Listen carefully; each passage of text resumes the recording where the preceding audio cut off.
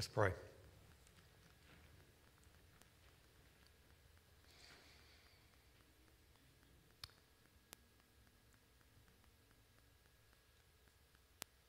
There is no other name given in heaven, on earth, under the earth, whereby men might be saved, except the name of Jesus. What a powerful name that is. It's a name that one day every knee will bow and every tongue will confess that Jesus is Lord, to the glory of the Father.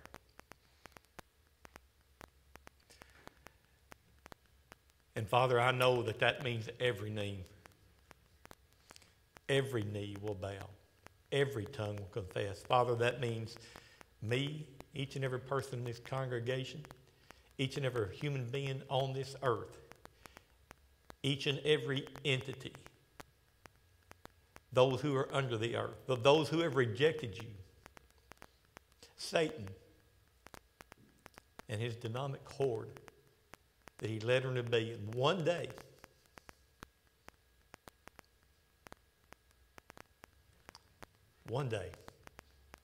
they will bow before you in humility, and they will confess that Jesus is Lord. Father, I pray that you would use us as your people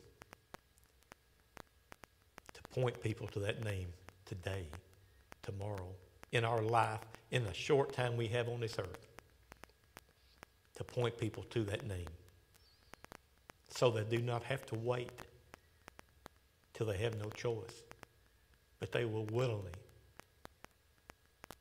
bow before you now and call you Lord and Savior. Father, use us to do that. Father, I thank you for your grace that allows us to do that. That when we had no hope, in your love, you reached down. You drew us to yourself, convicted us, and then saved us when we called out to you. Thank you, Father. Praise you, Jesus. Be glorified today in this service. Father, open up our hearts to your truth. Thank you, Father, for your cross. Help us, Father, to grasp a little better, a little more so, the love that you showed, the love that Jesus showed. Help us to grasp a little better, Father, what you made available. Father, help us to begin to walk in that. Father, you have made us one with you. You have placed your very spirit, your life in us, which was your plan all along.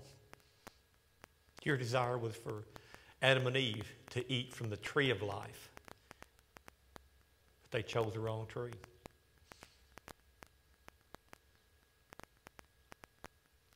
Father, thank you for your cross. Now, Father, open up our hearts to your truth.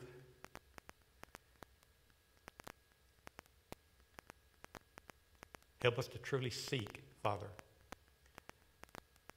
And I thank you for your promise that if we'll seek you with all our heart, we'll find you. Father, I know that this is for us as human beings an ongoing process. And Father, I believe it will be that for eternity. That you're going to continue throughout eternity to reveal just a little bit more of yourself, moment by moment, to us. But Father, you've also said that you would do that now. So help us to see you, Father, to know you a little more intimately.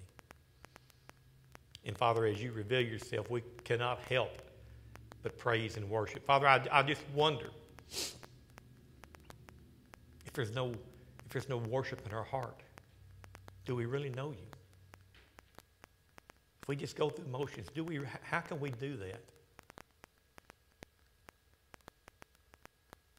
Understanding who you are, what you've done for us, and your great love for us. So, Father, I just praise you and I ascribe to the glory that you possess right now, Lord. Open up our hearts to your truth as you speak to us in Jesus' name. Amen.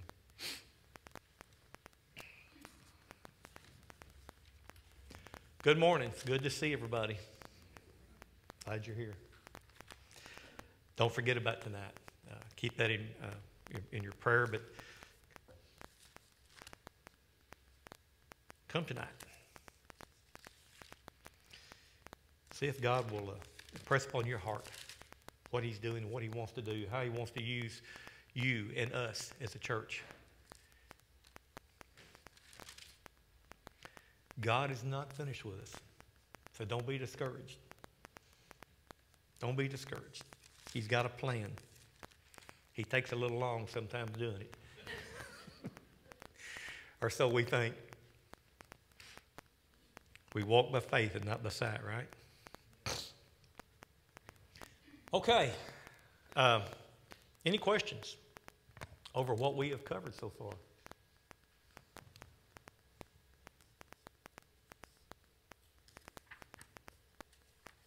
Okay. Got it all down, right?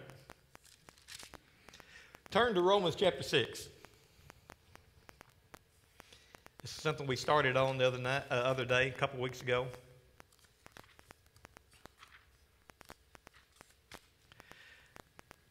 I'm going to start with verse 5.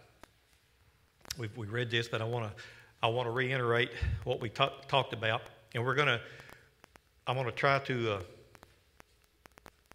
But let me just read it. Romans 6, verse 5, for if we have become united with him, so we become united with him, we are one with Christ, right? One with God.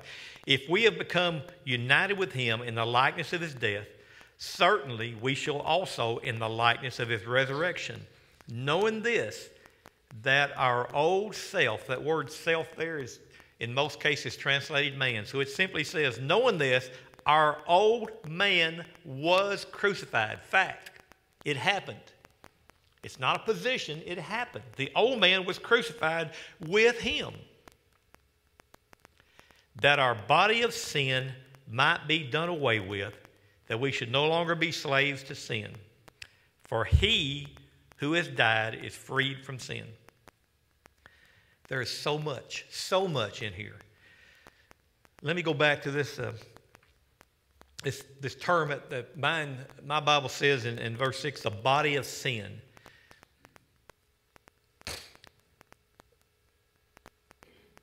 And when it says might be done away with, this body of sin, this power of sin, in other words, what it's saying, it's not that it's, we don't have to deal with it anymore, because we know that's not the case, right? We know we deal with that all the time, that there is a battle, there is a struggle that goes on.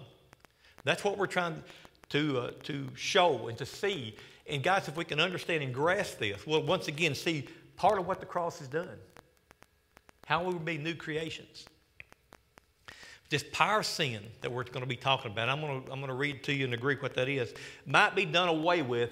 That word is translated might be done away with as kartigio in Greek. It's the same word used about that Paul uses in other places, talks about we're not under law. So in other words, the law, he speaks about it is fading away, but he also says it's powerless. If you read Romans, you'll see that if you hook yourself up with law, you give law power over you, and it kills you. In other words, if we hook ourselves up to law, we're bound to sin. And once again, Romans says that the law came that the transgression might increase. So the law came to make us sin more, to bring us to an end of ourselves. So when we hook ourselves up to the 10 Commandments, which is part of the law, what am I going to do? I got to keep these. And what do I end up doing? I end up breaking them, right? Well, when we taught this study years ago on we're not under law, we're under grace, I said a common example, 2 common examples that I see so much, and you can feel this happening inside you. When it says, stay off the grass, wet paint, what do? Get on the grass and you touch it. You know, the sign clearly says wet paint, and I got to touch it. That's what the law does to us. Don't do this. The power of sin energizes that in our brain, then goes to our mind. We buy into it and we try to do it. We had a guy at work. He was a foreman when I first got in maintenance in a millwright years ago. He was from Portugal, and they were working on this. They were building this thing of metal, so there was welding and cutting and all that kind of stuff. When it come break time, well, the person was working on it. Of course, it was red hot, so he takes the soapstone and writes hot on it. So we go take our break. What's the first thing a foreman did? He went up and grabbed it.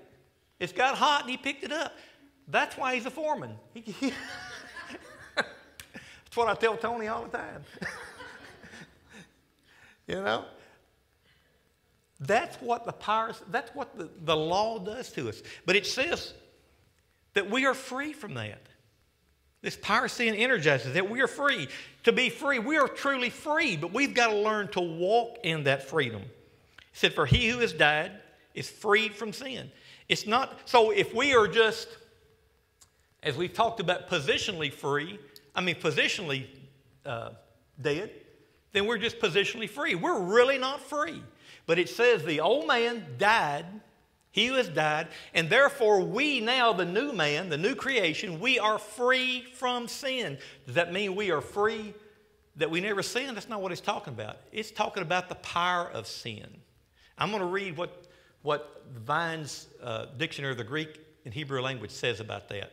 That word sin is harmatia. It's harmatia in the Greek. And basically, the word means to miss the mark. That's the general, easy definition, to miss the mark. In other words, God set the mark up here, perfection. We strive for that mark, or we shoot our rifle or a bow or whatever at that mark. We miss the mark. We never hit that mark perfectly. That's why Jesus did. So God could view us as having done that. So that's what that word means. But I want to show you something. To show you what Scripture says, just a little bit further down, that the power of sin is the culprit. It's not me. It's not the new man. That's not the problem. What Jesus did was enough on the cross. We're having to learn to walk in it. Drop down to verse 12. Therefore, do not let sin reign in your mortal body, that you should obey whose lust? My lust or sin's lust? Sin's. Do you see that? We're not talking about acts of sin here.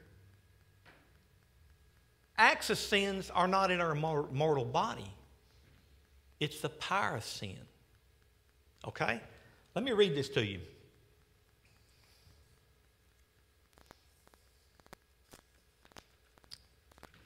Let me find it first. Okay, this is from Vine's Dictionary of the Greek and Hebrew language. Of course, the first part, it says aharmatia. Sin simply means literally to miss the mark. All right, part B, it says sin, a governing principle or power. Then it gives an example. Romans 6:6, the body of sin. Here, sin is spoken of as an organized power acting through the members of the body.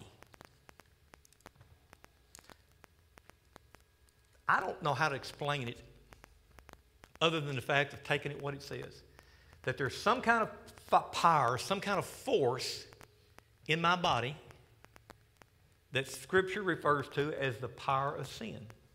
It's not talking about the acts of sin. It's talking about a power or force that's in my body. And that's what verse 12 tells us. Therefore, do not let the power of sin reign in your mortal body, that you should obey its lust. You see that? The power of sin is the problem. It's not the old man, because the old man is dead. He's been crucified. You know, we talked about the name of Jesus, you know. He set us free. We were placed, as the old man, were placed into the body of Christ. The old man was crucified with Christ. And the new man, the new creation, was raised up to walk in newness of life. So what Jesus has done is enough. So if we sin, it's because I've bought into that right there. But here's the thing about it. It's kind of tricky, because we think when these desires and all that pops up in our mind, that it's my mind doing it. I'm being attacked by the power of sin. And I don't know how this works. I've got no clue. But somehow or some other, Satan uses this to cause us to buy into the lie and sin. So as the new creation is a new creation, which is holy, perfect, sanctified, blameless, is a new creation going to have all these evil thoughts? No, the new creation's not. But what happens is the power of sin that's located in my body speaks to my mind, and at that point, I buy into it, and then it becomes me. Then I have bought into that lie, and then I choose to act out. See, do not let sin reign in your mortal body. Don't let the power of sin reign. See, we have a choice. There's a choice there. Do not let the power of sin reign in your body. So we have a choice because of what? Because of Christ, because of the cross, because of the fact of who I am now, because of the fact that I am a new creation, totally a new creation. But I still live in this mortal body. So somebody asked me once, well, when is that taken care of? Well, when this body dies, where's the power of sin going? There's nothing for it to reign anymore. Its presence is not even there anymore. But as long as I'm on this earth, I'm going to have to fight this battle. And here's another key that we have to learn. If I fight this battle in my strength, what's going to happen? I'm going to lose. I'm going to lose. If I hook myself up to a bunch of rules and regulations, which Paul clearly talks about in Romans, that if I do, it's going to kill me. And that's what happens. I walk around like I'm a dead man, sinning. So we have that choice, though. So who am I going to let reign? Am I going to let the Spirit of God, the new man, reign? Or am I going to let the power of sin, Satan's agent? Because here's the bottom line, right? Paul makes it clear in Ephesians. Our battle is what? Not against flesh and blood, but against powers, principalities, against the rulers of this age. For the time being, even though Satan is defeated, it's a done deal. For the time being, God still allows him to have a certain amount of influence. And he uses that greatly, doesn't he? And especially in the whole world system, which he is the God of this world system. But we are not of the world system. We have to live in it. We don't have to buy into it, though. So there's where that battle comes in. There's where the battle comes in. So it's not that God hadn't done enough. It's the fact that he's teaching us day by day, moment by moment, to rely on what he's already done, to rely on his life, his Spirit in me, his power in me. To actually walk in victory so that sin, Satan's agent, does not reign in my body. But the cross is enough. Okay? Any questions? And that's kind of hard for us to grasp. But if you'll, there's multiple places in Scripture. I can give you all kinds of places where it's used this way. And until I really grasped that fact years ago, that it's not talking about acts of sin. And if you think about it and you go back, and I went back and I read so many of these things, and I got to thinking, how was I even doing it? It really didn't make sense as an act of sin. This was kind of a revelation to me when I began to understand this.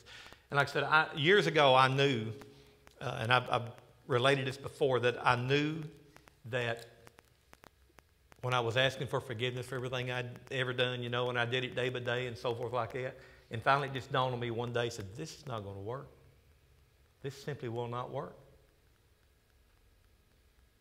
So I began to go back and look at Scripture and everything and begin to look at what Scripture said about me. And I began to see, little bit by little bit, what the cross did for me. So here's the big thing I think is really important in our walk. How is it practical? When I sin, and I still sin, right? When I sin, when you sin, it's your fault. It's not God's. It's your fault. And we don't like to hear that, do we? We like to blame it on somebody else. It's your fault. It's my fault. When I doubt, it's my fault. Now, I understand circumstances just surround us sometimes, overwhelm us sometimes. But God has done enough. God's promised to never leave us, to never forsake us. But what happens? The power of sin, Satan's agent, attacks my mind. It comes into my mind. I buy into it as truth. And then I act upon it. Or then I think about it. Then I dwell on it. We all do it. Every one of us do it at different times. But it's not because God hadn't provided a way. But here's the fantastic part about that. God understands. It's not an excuse, but He understands. His grace is sufficient. When I fail, He's right there. I understand. He picks me back up, dusts me off, says, trust me. You'll get through this. And sometimes it takes a while, doesn't it? Because we can all attest, and some more than others, that it doesn't stop necessarily instantly. You know, Scripture says, resist the devil and he'll flee from you. You know, Lisa and I have had that conversation. I said, yeah, Lisa, that's true. It's absolutely true. But it doesn't say how long we have to resist before he flees, does it? Sometimes he comes and comes and comes and comes, and it just wears you down. Why would God let that happen? There might be multiple reasons, but one reason is going to be this, to still. Sometimes we still want to hang on to the fact that I'm going to buckle down, I can do this. I'm going to do this. No, I'm not. I'm never going to do it on my own. You know what Jesus said? Again, outside of me, you can do nothing. Well, I can do some things outside of Jesus, right? That's how we approach it sometimes. No, nothing. So, God's part of His plan is allowing this sin, this power of sin in our body, is to continue to remind us that I need a Savior. I need someone to walk in power in my body so that I can buy into the truth.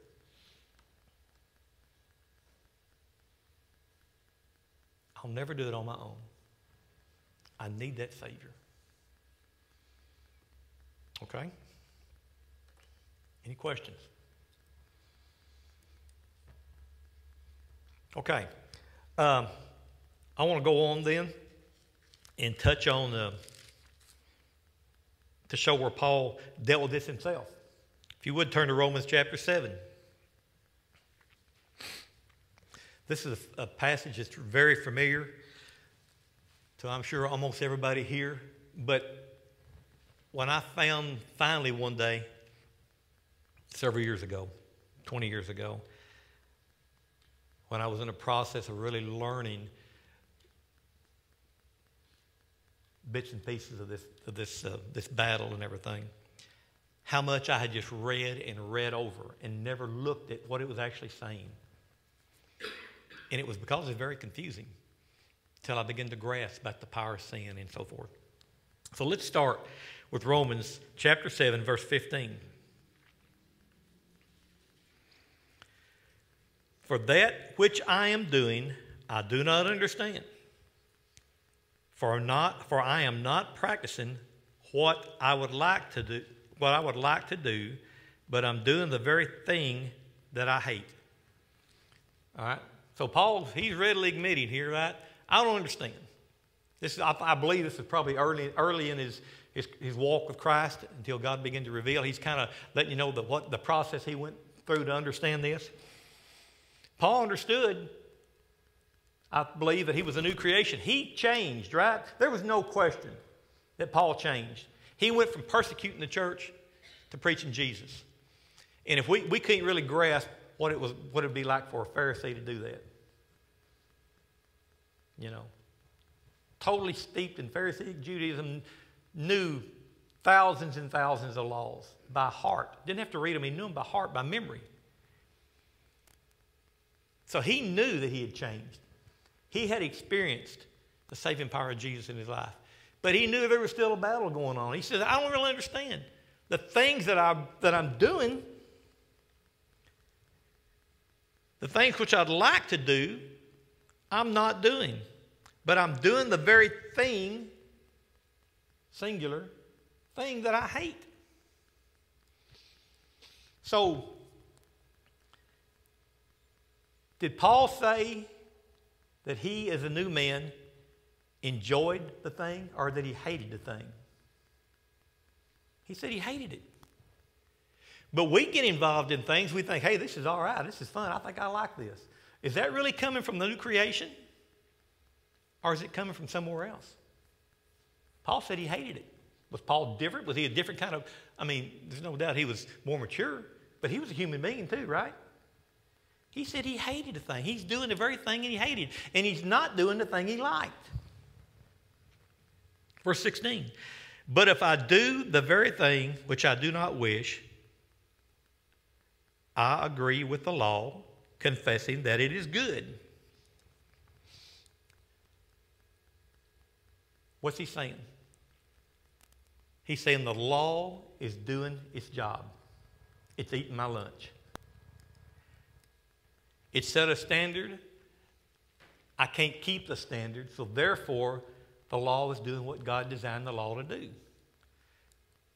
Remember, the law came that the transgression might increase. So when God gave us a law, He required the Jews to keep the law, knowing they would never keep the law, so that it would fulfill its purpose, that they'd realize they could not keep the law and they needed a Savior. But the Jews missed it. They hooked themselves up to the law. They couldn't keep the law. They went into captivity. So what'd they do? They come up with more laws. More laws that they couldn't keep. So Paul says, it's doing what it's supposed to do. It's showing me that I need a Savior.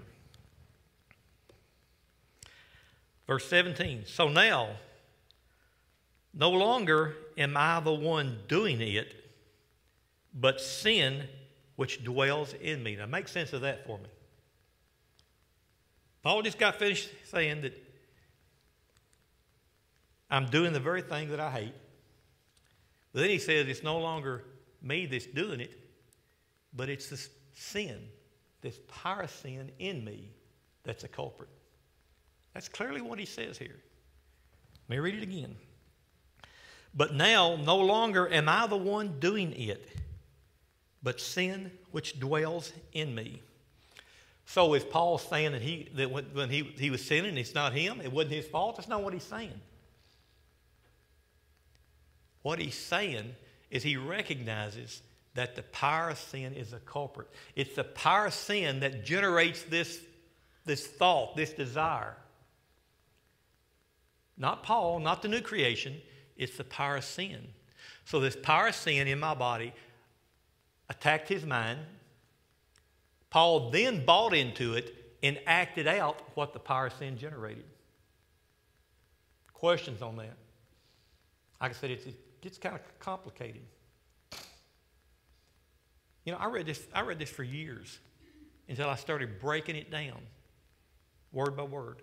I didn't grasp what it was saying. And it seems to be double speaking. But if we understand that there's a power of sin in our body, and that is the culprit, that's what I have to war against, and that the power of sin in my body attacks my mind. How many things do we do And this gets back to what we was talking about before, Walter, about the mind and the brain being different. How many things do we do by habit or because that's how I've been trained to react? And we talked about before snakes, right? First thing, you see a snake, see a spider, you jump back. Well, that snake and spider probably didn't do a thing. Probably wasn't attacking, probably wouldn't do anything. But because I've been trained that way. Think about how many psychologists tell you that, every time you learn something, there's another wrinkle in your brain and so forth. Lisa talked to a lady who's a psychologist, and she was going through all these medical things. I told her, I said, see, that's exactly, in a way, what Scripture's saying. We've got all those things that we've been trained to do that are habits that we do without thinking sometimes, that the power of sin energizes in our brain. But the problem is we buy into it with our mind, with our inner being. The mind is part of the inner being, which is a new creation, right? We are a new creation. So we buy into it, and I make it myself, and then I let the power of sin reign in my mortal body by carrying it out, acting upon it. And Scripture says I don't have to do that. But because I've been trained this way, I do it over and over. So I've seen an example one time that I think fits very well, is that let's say we have these habit patterns in our brain that are like this. I've learned to react to a certain thing that's this wide. But I realize through the Spirit that it's wrong, that I'm buying into a lie, that this is not of God. So over time, as I continue to reinforce that, it gets smaller and smaller and smaller. So it has less and less control over me. As long as I'm still in this human body, there's always that remnant in that brain that's there. That I was trained by the enemy a certain way. But it gets easier to learn to resist. But if I let my guard down and I depend on myself again, what happens? Bam, it hits me again. Where I have been rejected, it may be for years, I crack the door. How many times do we do that? Do we crack the door? Well, a little bit of sin. A little bit of thinking wrongly. What happens? Most every time, that door gets bigger and bigger and bigger. So the next thing you know, the whole barn doors are open, both of them. And it floods in again. That's what we have to deal with. But Paul clearly says that I'm no longer the one doing it. So what he's saying is, I'm not the one, the new man is not the one who's generating its thought, but it's the power of sin. Verse 18, for I know that nothing good dwells in me, that is in my body. So in and of himself, right? There's nothing good in and of himself. For the wishing is present in me, but the doing is not. So Paul says all day long, I wish I could do certain things, but I don't have the strength to do it. I don't have the strength to do it. But the Holy Spirit in me, God's presence, the new man, energized by God's Spirit, can do it. What's the verse we like to quote all the time? When things happen and we struggle and everything, I can do all things through Christ. Do we really believe that? I taught this class years ago one time, and I got so much pushback because it appeared to be the statement that we don't have to sin. Because that's what Scripture teaches us. But if we really buy into that, then I've got to admit it's my fault, and we don't want to do that. And where does that thought come from? I mean, the Spirit of God, the new creation, it says, yes, God, I sinned. I want to repent. That's where the Spirit of God is going to lead us instantly, right? But I've got to admit it. If I never admit it, repentance never comes. So if I struggle that much as the new creation, buying into the lie, think of how the struggle is with those who do not know Jesus and have never had the Holy Spirit in them. Think how impossible. See, we see once again God's grace just abundantly flowing. That I could even say, help God, I need a Savior. is all by God's grace. And yet I've still got that responsibility.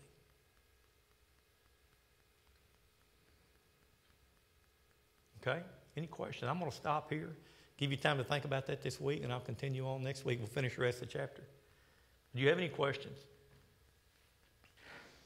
I know it's a lot to think about, but either the cross was enough or it wasn't. And that's what you really have to determine. Is the cross enough or if it wasn't? Now, like I said, there's lots of other things we got to discuss eventually. What is reality now? What will be reality? Well, it gets back to a human perspective and God's perspective. And remember, I said at the very beginning, God's perspective is reality. So those are some of those truths as we do a study like this that we've got to hold on to. It's just like you've heard me say many times that we got to, when we start, when tragedies come, when heartaches come, we have to hold on to the fact, we have to start with the foundation that God is good. If we start anywhere else, we're going to go off the track. So in this study, God is good and the cross is enough. What Jesus did was enough.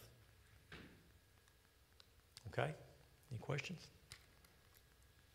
Think about this. Read the rest of, I mentioned last week about reading Romans 7. Read the rest of it this week. In Jesus' name, amen.